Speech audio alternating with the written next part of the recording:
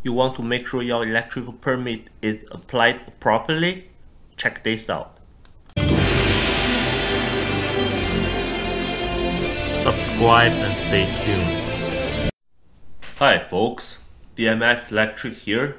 Today I'm going to talk about the electrical inspection load calculation form.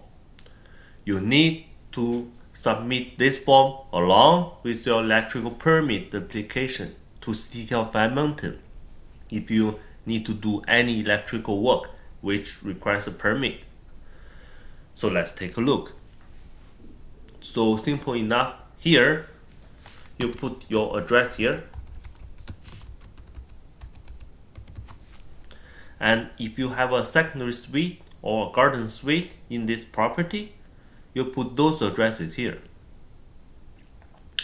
Let's take for example, you have a 2-story detached single home with a basement in a newer community which is supplied by underground power service. The house is 160 square meters, so you put 240 here because you only take 75% of the basement area. So for the first 90 square meters of the living area, you need 5,000 watts for the basic load. After that, for the remaining, you need 2,000 watts for the basic load. And let's say you don't have any electric space heating load. You put a 0 here. And you don't have any AC unit.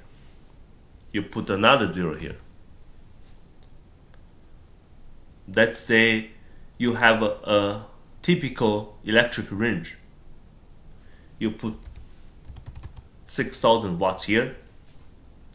If you have a super big one, let's say it's over 12 kilowatts, you put 6,000 watts plus 40% exceeds 12 kilowatts here, according to the Canadian Electrical Code rule.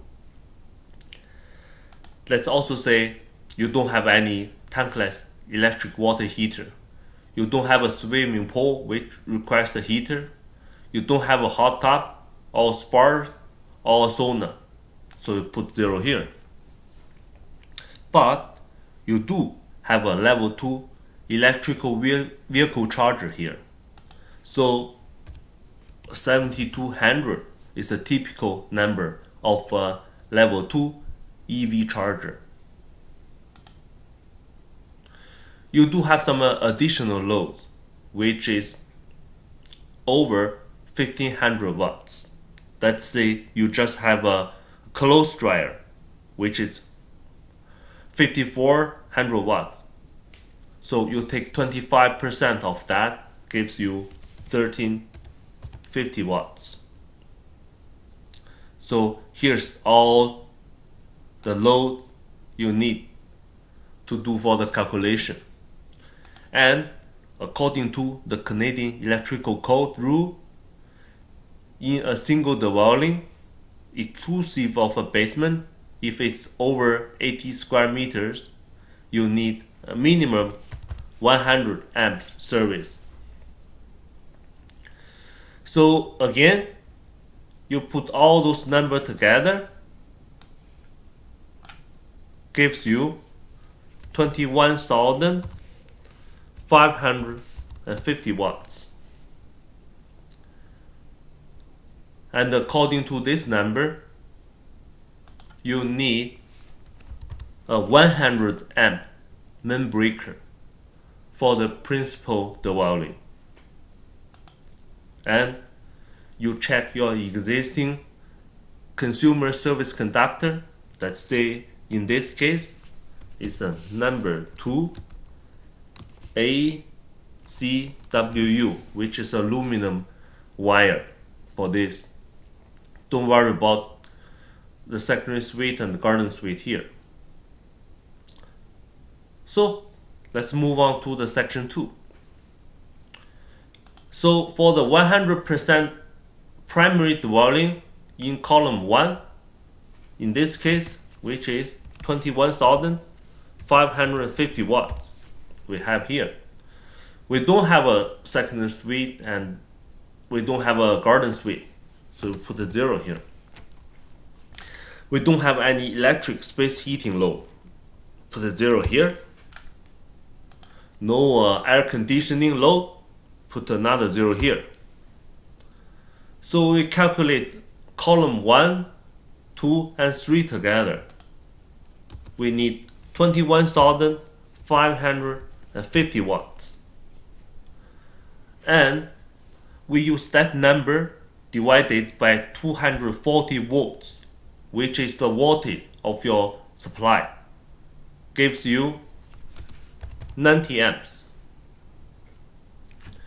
And now you need to call the electrical supply authority to figure out the size and type of the service conductor.